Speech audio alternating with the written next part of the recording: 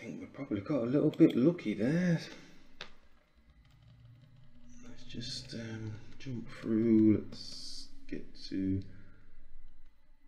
It didn't feel like I had much advantage. It felt like I was sitting waiting more than anything else. But I suppose in a way we got basic position, and it really was down again to the opponent potentially making some sort of mistake. And we basically knew that this rook was going to be coming here to attack this pawn, so prevention is better than cure, so I brought the rook here. So it's all kind of defensive work. There was nothing really meaty to go with, so brought the rook across, protecting the pawn. And then also we realized that it wouldn't be a nice thing if we got a little bit of a fork, because we were looking to either mobilize the knight somehow, you know, getting it up there. But if we did that, we're giving up this space, and then he's basically going to get a fork on all three, you know, the rook and the knight and the queen. So again, playing defensive work, just bringing the rook here, just blocking it off. And then their queen is down. Wasn't too sure really what that was doing, so that made me feel fairly comfortable that I could bring the knight across now that the rook is protecting this pawn, so we can look to attack the knight. And they do actually capture. The rook is in the center of the board, a little bit squinchy about it, but he's kind of, I don't know if that was a mouse slip or not. There's nothing in the chat saying it was a mouse slip, so he's blocked his own rooking with that king move that he'd done earlier. So now he's moved it.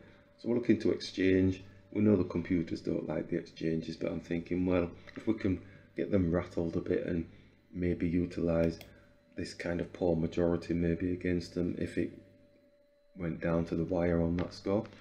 But they don't go for the exchange, so we take. And again, look at it, it's saying it's not happy with the exchanges. You know, I can't play like a computer, so I got with queen g5 with a check. Yeah, so it's going for a little check here. Where else does, I don't know, where else does it go from there? Is it looking to attack the rook or something? Don't know.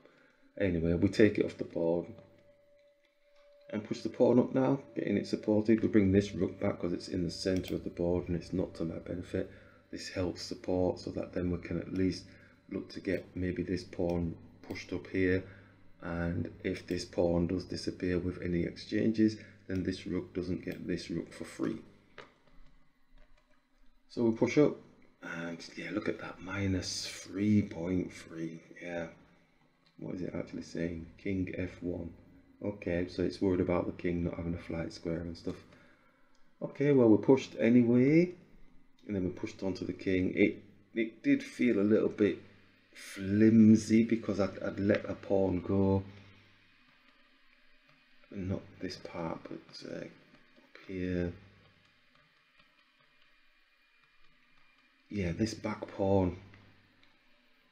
Yeah, I let that go, but in my back of my head I'm thinking, doesn't really matter because this pawn is going to come past, put a check on.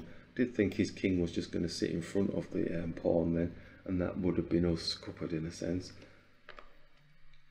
But they actually took, and the king did sit there.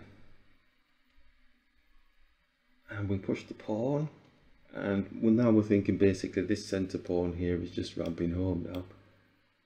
Yep, I think really their rook should have probably come to this pawn here. This is what I thought it was going to do. So that's why it was a bit of an erroneous manoeuvre. Yeah, let's see what it's saying. Rook c4 for them. Yeah, rook c4 should have gone here. So there's victories that you say, oh yeah, they're really good, and there's victories where you go, my god, that was absolute pants. This is one of those pants games. So we bring the rook looking to support. We can't do anything else. He's got the force of the centre pawn that could potentially kick us into touch. And they look for some sort of fancy exchange. I'm thinking this might be our opportunity.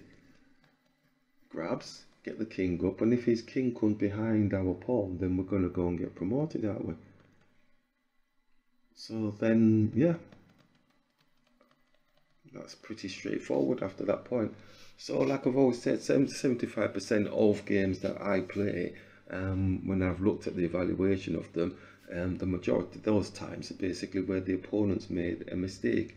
They may have had a better position, they may have more material or whatever it is, and somehow they allow us to get it in because they make like a massive blunder. And that's the case in point on the games that I play as well, where I'm maybe advantageous, and yet then it just slides away, and the opponent goes, "Whoa, I won a game, but I didn't really win it. They won it for me." So all the time, constantly with chess, it's this trying to break down as best possible those blunder type situations, and as you've seen throughout the world, it's a kind of impossibility. If it can happen to world champions, ex-world champions, it can happen to me, and it can happen to you.